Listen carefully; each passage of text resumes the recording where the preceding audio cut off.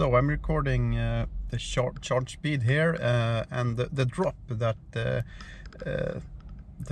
new Nissan Leaf makes from about just before 60%. The charge speed starts to go down. As you can see here on Leaf Spy, the first 50% or from around 20 here, you get from 42 to 45 kilowatt. And then it starts to slow down, as you can see on this video from 58, 60, and at 70% we have 31 kilowatt. I would not charge more than this normally, since the speed is so low. So at this point I would just quit charging and keep driving, and maybe charge again if I need.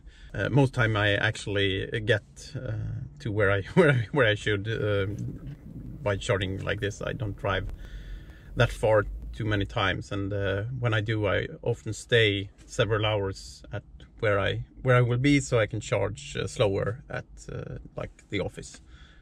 I'm going to quit this here, and charging to 80%. I normally don't do that, but I got 25 kilowatts at 81% now. So, well, that's fine. Oh, one more thing. This. Look at this.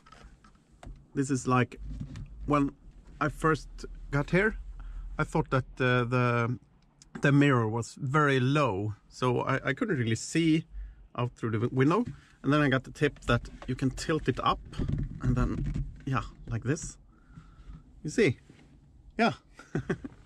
So that's just a little tip for you that's longer than 175 centimeters.